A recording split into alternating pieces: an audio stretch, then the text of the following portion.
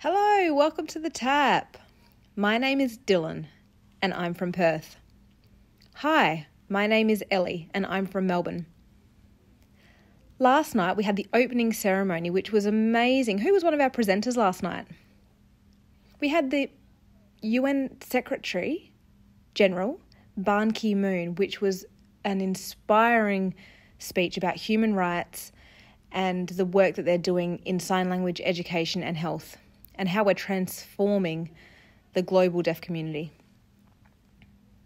It's inspired me and the deaf community for the week so that when we get home, we're ready to invest some energy into human rights in Australia.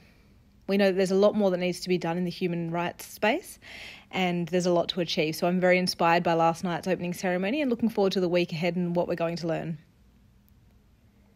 We also had Lisa's Award, which was awarded to President Joe Murray,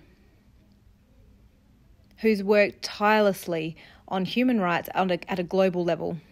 So we congratulate Dr. Joe Murray on his award.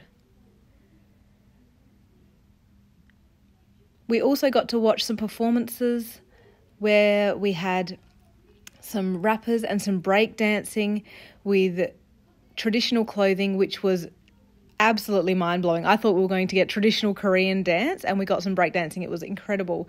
There was also taekwondo. So they had some kickboards that they were breaking, which was amazing. And there were some deaf performers too.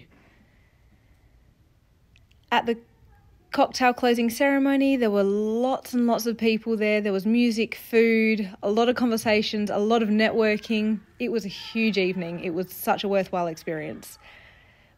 There are 135 countries here in Jeju for the World Congress, which is just incredible.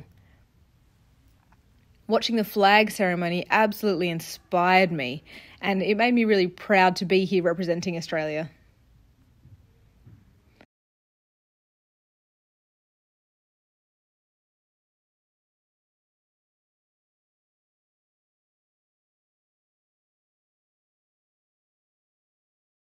Thanks, Ellie, and thanks, Dylan. We're both here today to present to you as well. What's your name? My name is Kristen, and this is my sign name. What's your name? My name is Jas, and this is my sign name, and I use the pronouns they, them.